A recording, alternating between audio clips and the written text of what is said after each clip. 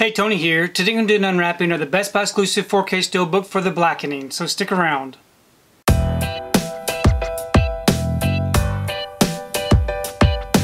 So I've received my order for the Blackening. This right here is the Best Buy exclusive 4K Steelbook. Here's the front, and here's the back.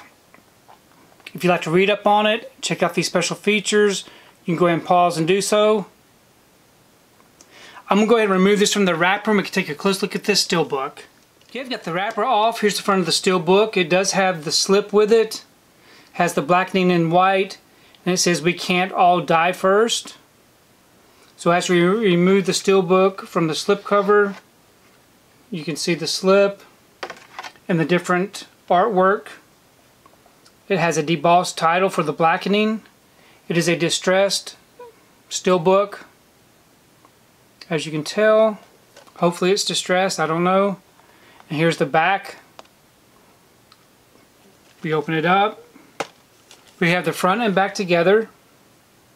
So as you can tell, it does have a lot of marks all over it, which I think is part of the artwork. On the inside we have our two discs. We have our 4K disc here with some disc art. Actually, this is the Blu-ray disc. And we have our 4K disc with the same artwork. And we do have some inside artwork. So overall, it's a pretty nice looking Steelbook. So overall, I think I'm pretty happy with the Steelbook. I do not know if those markings are normal or if they're not normal.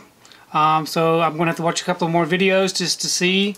I don't like it when it's distressed and you don't really know if it's supposed to be or not. But overall, I'm really looking forward to checking out this film. Please leave me a comment below. Let me know what you think about this particular Steelbook unwrapping. And also let me know if you've seen the Blackening, because I really do enjoy reading your comments. If you like what you saw here today, please give it a thumbs up and share the video. If you haven't subscribed to my channel, I would really appreciate it if you'd subscribe. If you do subscribe, please remember to hit that notification bell so that you can be notified every time I upload a new video. If you haven't found me on my social media accounts, I'm on Instagram, TikTok, and on Twitter. And if you'd like to find out what I've been watching, you can find me over on Letterboxd. I do have links below.